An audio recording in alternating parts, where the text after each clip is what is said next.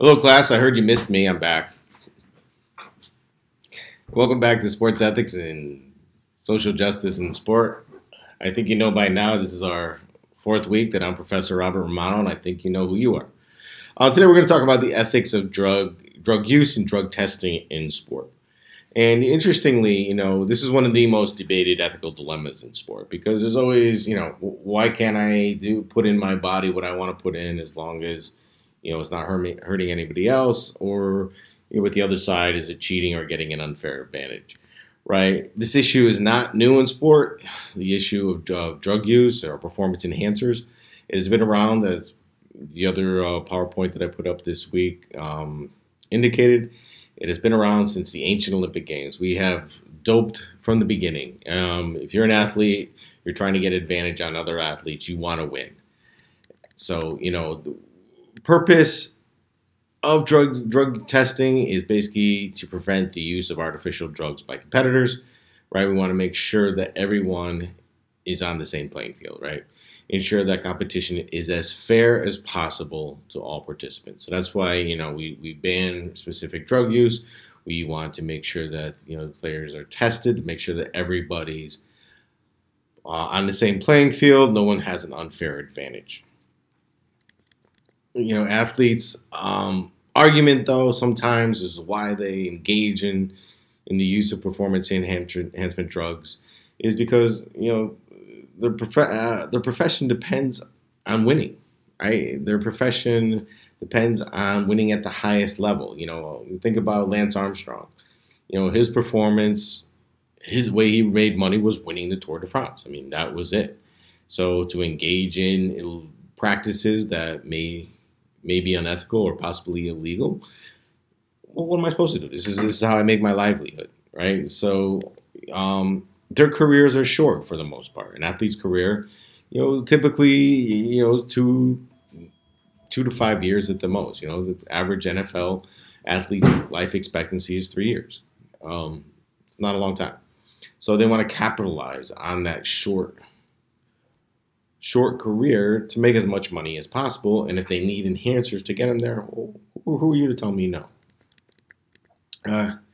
The argument being the better they perform on the field, the more they're going to earn off the field, right, through their playing contract or endorsement.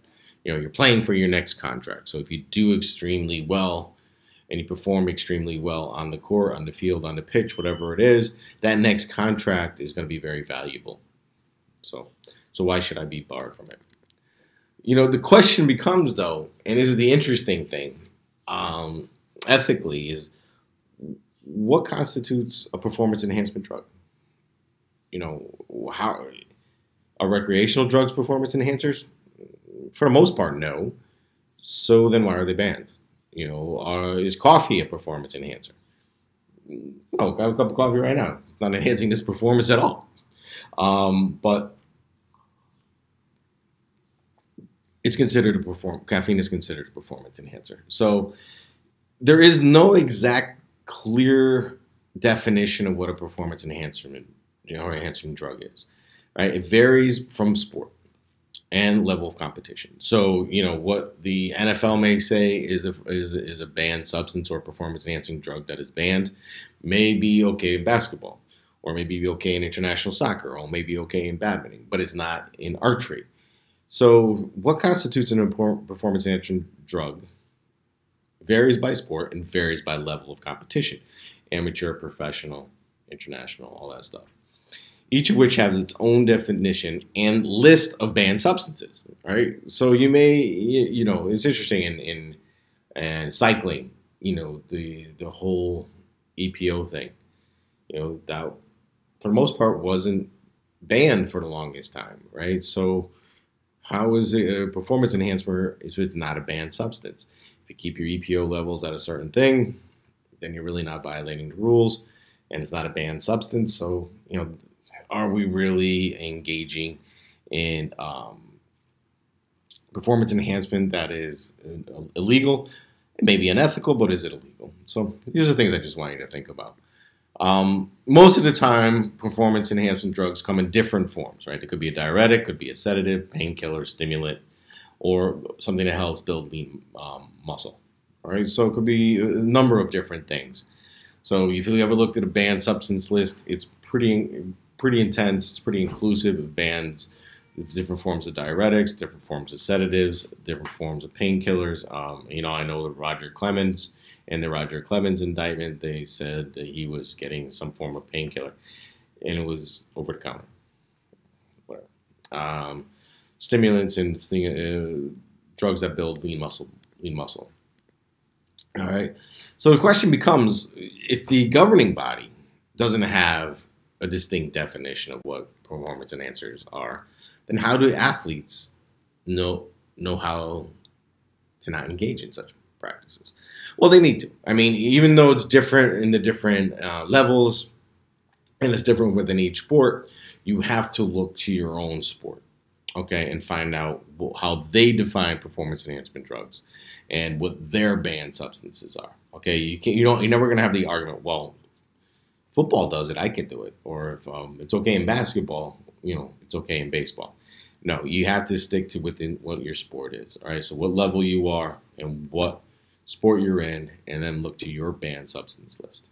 Okay, and this is where it gets interesting. You think NBA basketball players competing in the Olympics, right? What may not be banned in the NBA may be a banned substance in international basketball. So you really need to think about this ahead of time. So if you're going to go play for the national team in the Olympics or overseas, an international competition, you have to abide by your rules as an NBA player, and you have to also abide by the international WADA code, the International Governing Bodies Code. Okay, so something interesting to think about. Interesting thing, if are you just breaking the rules or are you cheating? If you use performance enhancers, is that just breaking the rules or is it cheating? Is it unethical? Or does it go above unethical? Well, what if it isn't a violation of the rules, but you're getting an enhancement? Is that cheating? Right? Different ways to look at this. And the other question you may want to ask yourself, or think about at least, is should athletes be allowed to use a performance enhancer if they fully understand and accept the consequences? We all the time assume risk as adults. NFL players assume the risk of concussions, which may lead to long-term problems, Alzheimer's, dementia, all that stuff. But they choose that risk, right? They assume that risk. Well, if they're assuming that risk, why can't they assume the risks that are associated with performance enhancers? There may be a negative side effect to human growth hormone. Okay, but I'm an adult and I want to assume it. Okay, just something to think about. If they're not physically harming anyone but themselves, why do we care? Why do I care? Somebody walking down the street smoking, I mean, that's hurting themselves, but why do I care if they're smoking? If an athlete is engaging or using performance enhancers, well, why do I care? Well, why do we care about this so much as fans, as sports executives? Why do we give so much attention to it? Is it because the use of professionals using performance enhancers influences our younger athletes, and we don't want that? I don't know, maybe. Is there too much pressure then? Is it not the fact that, the athletes are doing it, so the younger athletes want to emulate them, so they're going to use performance enhancers? Or is it flipped? Are we putting too much pressure on our young athletes? Right? Are we putting so much pressure on them to get that college scholarship that they engage in the use of PEDs? Is it looking are we looking to the professionals to guide us, or is it our own pressures to make it to that next level? But is this the real issue? Does the use of PEDs alienate the fans? And maybe that is the issue. Maybe it's the fans' reaction to performance enhancers, or how we manipulate fans in believing PEDs are wrong. And maybe that's the crux. I mean, maybe it's not the fact that we really care if the athlete's putting this into their body. Maybe it's not really, the fact that it's going to influence younger players. Maybe the real issue is fans want to see everybody on a playing field. or other athletes want to make sure that everybody's on the same playing field. All right, because there was a period of time where the leagues didn't care, and the fans didn't care. Right, the baseball steroid era, right, early 1998 to the early 2000s, right. So that'll probably be a question on the quiz. Baseball steroid era. Right, during this period of time, McGwire and Sosa were hitting home runs like it was unbelievable. Right, it was like boom, boom, boom. Everybody's hitting home runs, and this helped the MLB because in 1994, 1995, there was a work stoppage. There was a labor dispute. There was no baseball for 230 plus days. We didn't have baseball. We didn't have a World Series that year, right? So the fans kind of were, oh, okay, well, they're going to ignore us. We're going to ignore them. So it was a difficult time, post 1995 to bring the fans back. Well, McGwire and Sosa hitting home runs every day kind of brought the fans back. So it kind of worked, right? Oh, this is exciting. People want to see home runs. So let's ignore the fact that they may be juicing. You know what I mean? Yeah, this is working for us as a business. So, during the period of time where it was helping MLB, they kind of turned their back on this PED use, right? It was bringing fans back to the park, so why do we care? All right. And then came the Mitchell report, right? When it got to a certain point where maybe it was getting out of hand, the Mitchell report came into being. And if you guys aren't familiar with the Mitchell report, I posted it on Blackboard or on Canvas. It's a long document. Just brief yourselves on it. Get familiar with it. The Mitchell report came out in March 2006. And what it was Senator Mitchell was requested to investigate allegations that many MLB players had used or currently were using PEDs. So if I ask you on the quiz, what's the Mitchell report? It was an investigation into MLB players previously using or currently using PEDs. Fair enough. And what the Mitchell report came out was that the use of PEDs was rampant within MLB. A lot of players were using it, right? Names like you couldn't believe. Andy Pettitte, Roger Clemens, Sammy Sosa, McGwire, everybody. Everybody was using PEDs. And MLB didn't do anything about it. MLB was slow in response. It's helping our business, what do we care? So it came out that, there was widespread PEDs, excuse me. The MLB knew about it. They really didn't do anything about it. But then what the report indicated was that it threatened the integrity of the game. And this is where people jumped on it. Right? It's threatening the integrity of the game, right? Fans may be alienated. All right, so since fans may be alienated, it's threatening the integrity of the game, maybe we need to do something about it. And, around this time, 2003, 2004, the MLB owners and the MLB Players Associations got together and started hashing out a joint drug agreement, which I always found to be an interesting name, joint drug agreement, but that's just me. A joint drug agreement where they both could live with certain recommendations and certain protocols and policies being put in place.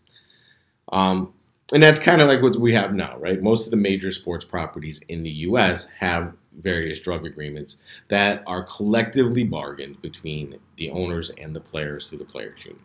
And both parties have to agree to what those terms are, what the banned substance lists are, what the punishments are for violations, all that stuff. And then both parties will agree. As opposed to the World Anti-Doping Code, which is unilaterally put in through the governing bodies, and the players don't have any input into what the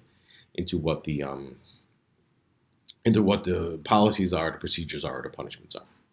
All right. So the Mitchell report, interestingly enough, came back and said, it's players are using, MLB doesn't care, it's maybe threatening or alienating fans, but the Mitchell report recommended that no disciplinary measures be taken against any players who use PEDs, which made sense, right? And everybody's up in arms. Oh my God, how could you spend all this money, do this whole report, find hundreds, numbers of players using PEDs?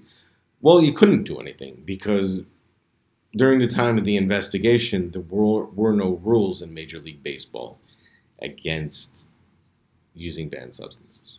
So how could you punish somebody for doing something that wasn't at that time a violation of the rules. All right. And let's switch gears a little bit, talk about ethics of drug testing in amateur sports. With college scholarships at stake, high school athletes are under a lot of pressure to perform. I mean, they just are. Right? Are we putting too much pressure on high school students? Are we pushing them towards the use of PEDs by setting so much pressure and saying, you need to get to college, you need to get that scholarship, you need to, do this that you may want to take in ingest in your body performance enhancers, right? There's a pressure to perform, which equals the use of PEDs at the high school level. So you as sports executives really need to think about this, especially if you're working in colleges or in high schools. You really need to monitor. Are you putting too much pressure on your high school students?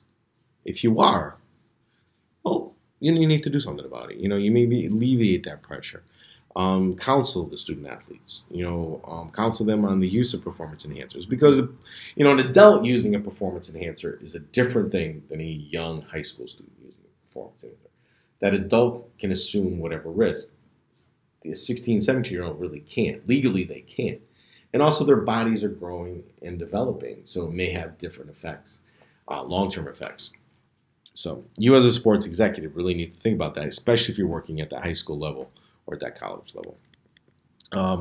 You need to think about what procedures should be implemented, what students should be tested, how often they should be tested, if it's legal to test them, if it's even necessary at the high school level. I mean, your high school, maybe, maybe not. You may look around and say, it doesn't seem like there's a problem here.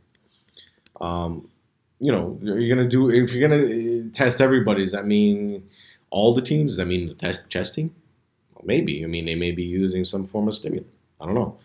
Other extracurricular activities? Again, are you going to test for recreational drugs or just PEDs? Do you have the right to test for recreational drugs?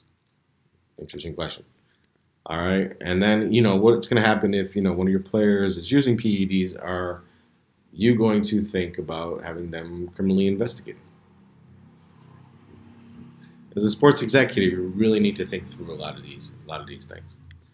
The NCAA, different level, they have a drug testing program within the NCAA. It's applicable to all NCAA athletes. It's a strict liability program. All right, this is interesting. It's a strict liability program, which means that if the substance is in your body, no matter how it got there, doesn't matter. You violated the NCAA rules, and you are subject to a 1-year suspension. Okay, even if the label didn't list the banned substance, even if you had it cleared by the team doctor and the doctor screwed up and said it's okay. Even if you thought you had a therapeutic use exemption, but your therapeutic use exemption expired. Even if you drank from somebody else's water bottle and they had performance enhancers in there and you had no idea it was in there, right? Doesn't matter. It's in your body. You are automatically suspended for 1 year. It's a strict liability program. That'll be a question on the final, on the quiz. The interesting thing, and I want you guys to really go to the website, the NCAA website that I put up, and I have a question for you. What are the banned substances at the NCAA? Right, look at the website. I want I'm going to ask you that on the quiz that's coming up at the end of the week, and I want you to list what are the banned substances. How does the NCAA define what their banned substances are? So go to the website, check it out, and let me know what you think. All right, because you're going to have to let me know what you think. It's going to be a question on the quiz. All right, so just a brief overview of the ethics of drug use and drug testing in the United States. I know we have a lot more to talk about when we meet on Friday. But so think of your questions, write them down, and we'll discuss them during the Zoom class on Friday. All right.